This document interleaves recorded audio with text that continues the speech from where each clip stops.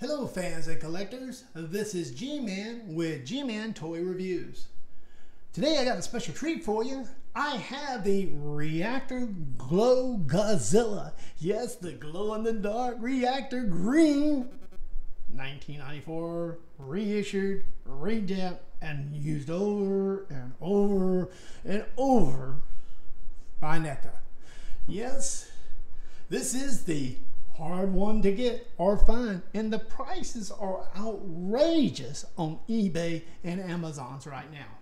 In fact, I found price ranges jumping so much I had to make sure what I was reading was correct. I've seen them as low as $167, as high as $400. And there's one guy out there on eBay who's selling a Godzilla 1962, Godzilla vs. Kong, and a glow reactor for $1,000. That's over $500 each for each figure. That's insane.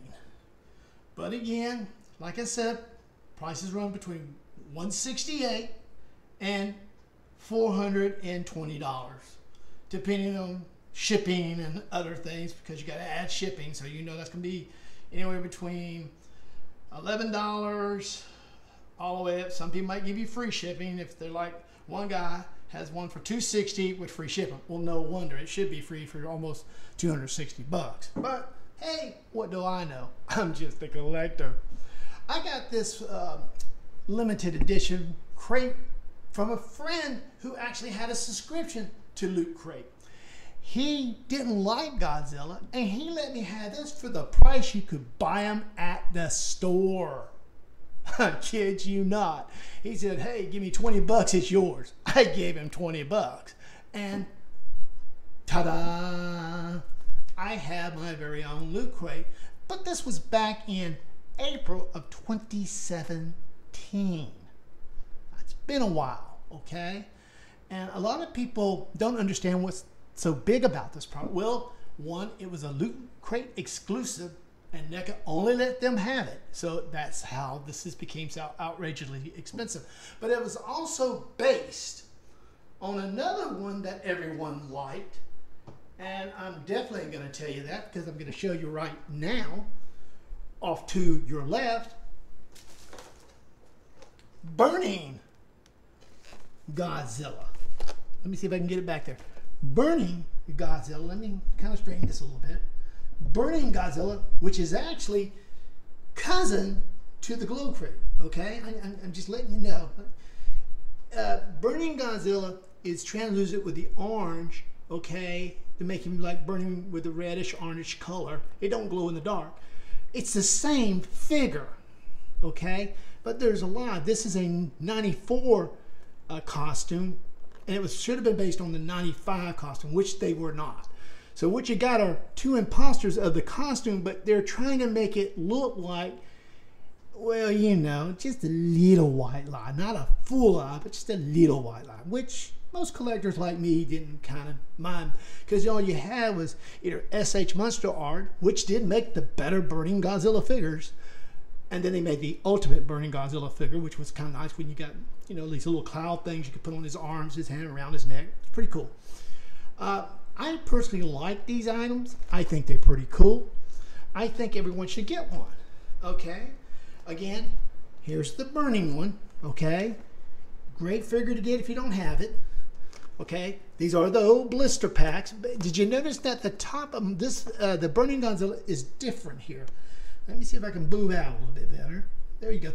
See, the top here has more of a top for the vendors so they could put them on hangers or whatever. And Loot Crate had theirs not one at all. It was cut off and it was like a box stylish. So that's another reason why these things are so, I guess, different and easy to get.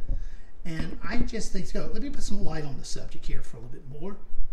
There we go. Here's a little bit of light. Maybe a little too much, but that gives you some idea, okay? Both of them are great figures, but really everyone's more interested in this one than this one. Again, this is the old blister pack that NECA used to sell, and then they went into the box versions as everybody thought that was so cool and keen. Okay, Again, most of the time you can find them at Target, Walmart, Amazon, eBay. And again, if you were lucky to find one at all, because again, Loot Crate had the special rights, or NECA gave them the exclusive on this one-of-a-kind, quote-unquote, 1994, which was actually not true for the 95 suit, and it's green. Does it glow in the dark? Yes, it does glow in the dark. It really does. It's a nice product. I think if you don't have one, it's more of a drawn to the collectors or the completeness people who want it in their collection at all costs. I gave you the price range. You have to decide if it's worth it or not. And again, if you don't like it, I understand, okay? The price sometimes can stop a collector dead in his track, because you know these things are not cheap anymore. And I'm just letting you know, as a collector myself, if I had to buy it now, I would look for the cheapest one I can find, and be careful, because scalpers don't just nail you on the price, now they're nailing you on the shipping. Okay, I'm just letting you know that. This has been G-Man with G-Man Toy Reviews, signing off. Peace!